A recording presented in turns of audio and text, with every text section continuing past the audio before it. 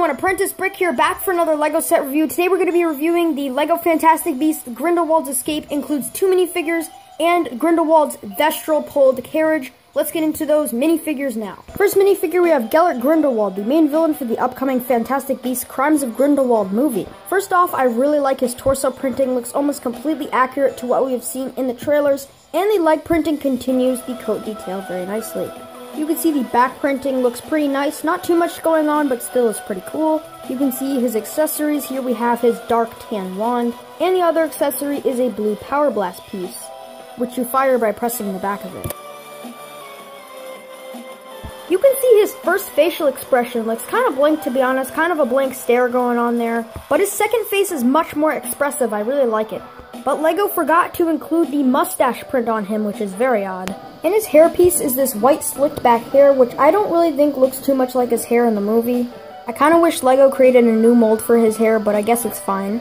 But all in all, very, very cool Gellert Grindelwald minifigure. Last up, we have Serafina Pickery. I don't know much about her character because I haven't seen either of the Fantastic Beasts movies, but I have to say this minifigure looks awesome. She has an all sand blue colored outfit, which looks absolutely wonderful.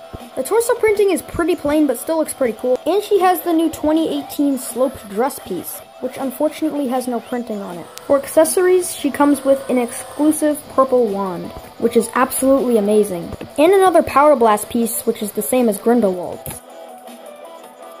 I also really like her facial expression with the blonde hair coming down from the hat.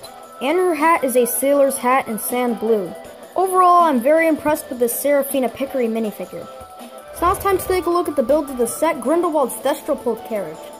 The carriage is mainly completely black with some brown and tan highlights. All 4 wheels of the carriage are all gunmetal gray. The 2 in the back are significantly bigger than the ones in the front. At the front, we have a brown chair where you can place Grindelwald. I'm a big fan of how LEGO designed the railings on this carriage. They're using these grass pieces in a black coloring, and I think it just works perfectly.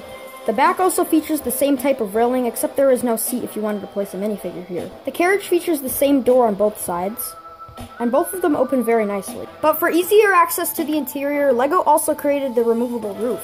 The interior features this very, very luxurious looking red seating area, and not much else. But you can also fit another minifigure in there if you really wanted to squeeze. The carriage also features yellow lamps, 2 on each side of the carriage.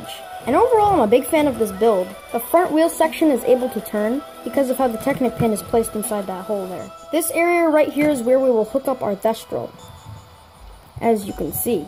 The wing assembly on the Thestral is completely removable. The Thestral itself is a completely new mold. I'm a big fan of the printing on its face. It also has some nice ribcage detailing underneath it. And I really like the texture detailing on the mane and the tail. And you can see this area is where the wing attachment will go in. The wings on the Thestral are completely movable on these clips here. And you can see the wing pieces are dual molded, and they just snap into these clips right here. And that wraps up our review for the 2018 LEGO Fantastic Beasts Grindelwald's Escape set. Honestly, I'm a really big fan of this set. The carriage build is well sized for the price, and it has some very cool details. But I think the Thestral is probably the coolest part. It's just a really cool mold. And not to mention, both minifigures were absolutely fantastic.